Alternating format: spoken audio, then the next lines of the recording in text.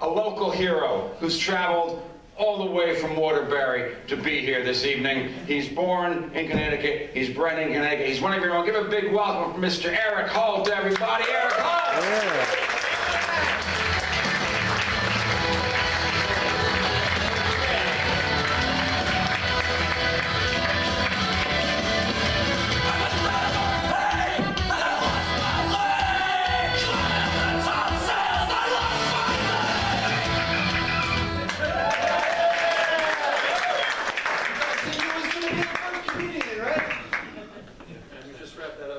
Where's your vote? Put that off to the side. Crossing the film. Don't be afraid. Have any local gangs? Wow, great crowd tonight. Woo. Thanks for having me out here. It's the second time I'm doing comedy. So, you know, how about that bartender out there? That guy can't make a drink to save his life, huh? You poor guy. Oh man, I'm like on a stage, on top of a stage here. It's interesting. Someone is going to trip here. It'll be interesting. It'll probably be me.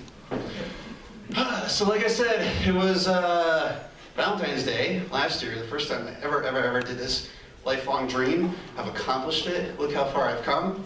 You know? 6 years of higher education, money well spent. Here I am, Waterbury, 7 Angels. Very proud.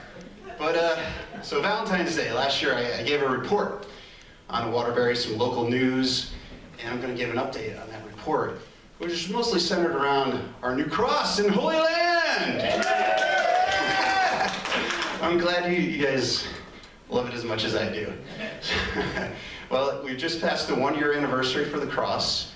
It's a big deal. You know, the mayor gave some of his own private money, swear it wasn't siphoned off or embezzled from anywhere, put that thing up, and it's back.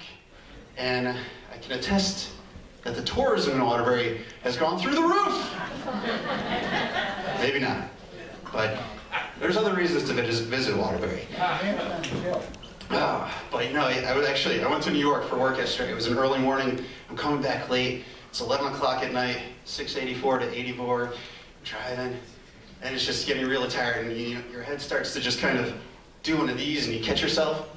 But I was coming up between like exit 16 up that big hill, like Middlebury area, and I crest the hill, and off in the far distance, I see it. It's the cross. Now, I've done a lot of research. It follows the liturgical calendar. It's pink right now. I thought it was breast cancer awareness, but it's liturgical calendar, so whatever it is, pretty soon it'll be psychedelic after a few drinks. But it's doing well, and it was like a beacon of light, just calling me. It says, Erik, you're home. Here you are. And then I was awake, and I made it. So thank God for that cross here. You know, the best thing is, when I was doing my research on this, you could follow the cross on Facebook. Any followers of the cross on Facebook? Yes, one person. Not making you feel weird now. But no. What I think is funny is, you see, on Facebook, the cross is much more interesting than my friends and family. So the cross will say something like, I had a great day today. I put on a new light. And I'm like, good job, cross. You go. It's the weirdest thing. So here we are following inanimate objects on Facebook, but that's okay. So I think this is a new trend, right? Because as people, you know, we have 500 friends, and we're like, we're so cool sitting in our bed at 9 o'clock on a Friday night. This is awesome. So I think we're going to start following some more inanimate objects. There's also fictional characters. I follow Buddy the Elf. Super funny. But next up, I'm going to try to friend Kim Kardashian's ass. What did that thing do today? Like some updates on that. So, that's for the cross, you know? So the bartending thing, this is cool. I get to work with people, and that's great, especially sitting at a desk all day. The thing is, like, I get to see your smiling faces or frowning faces, and I try to fix that. Man, it makes me feel good. Something different. Imagine, any other, like, desk monkeys here? Ah, horrible, you know? I mean, the only bad part is, like, and I don't mind getting my hands dirty, but when I go home sticky, and you spill some tonic on yourself, some orange juice, some cranberry juice, some soda, you're a sticky mess. And you reek like a bar. you know, it's not the end of the world, but I feel like I just walked out of Miley Cyrus's vagina. Like, I need a shower. It's horrible. I don't know. That didn't go over so well, but guys, I'm nervous. I'm still nervous. I'm shaking harder than Lindsay Lohan in a liquor store here. Just gotta go easy on me.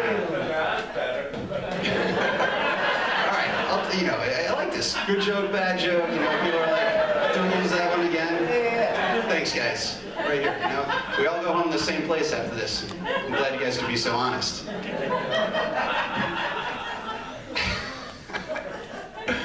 Just let you guys tell the jokes. The big news is Bill Cosby, huh? Yeah. So it turns out he's Irish. No, of course not. Imagine that. Imagine you started doing the Lucky Charms commercials. That would be hilarious. But no, they finally arrested him after all these allegations. You guys didn't see this today? No, serious. They arrested him and I said, the proof is in the pudding. Oh, man. I love the commentary. You know, I'm totally spitting in your drink after this. Never do that, never do that. Oh my goodness, so, wow, I think my time is almost up. We're happy about that. I want to give a shout out to my friends and family who came out here to support me in all of my 5 minutes of fame. And I'm going to put this up on YouTube. It's going to be, you know, after Justin Bieber and Gangnam Style, it'll be really high on the YouTube list, and your laughs will make it there too, for sure. We're going to go far. You know, first Waterbury, tomorrow, Naugatuck. I get some people from Naugatuck! All right, all right. Anyway, hey, you guys have been great. So, keep supporting Seven Angels Theater. We've got some professional comedians from places other than Waterbury who've done this many more times than me, and you're gonna love it. So, hey, thank you. Have a great night. Take your bartender.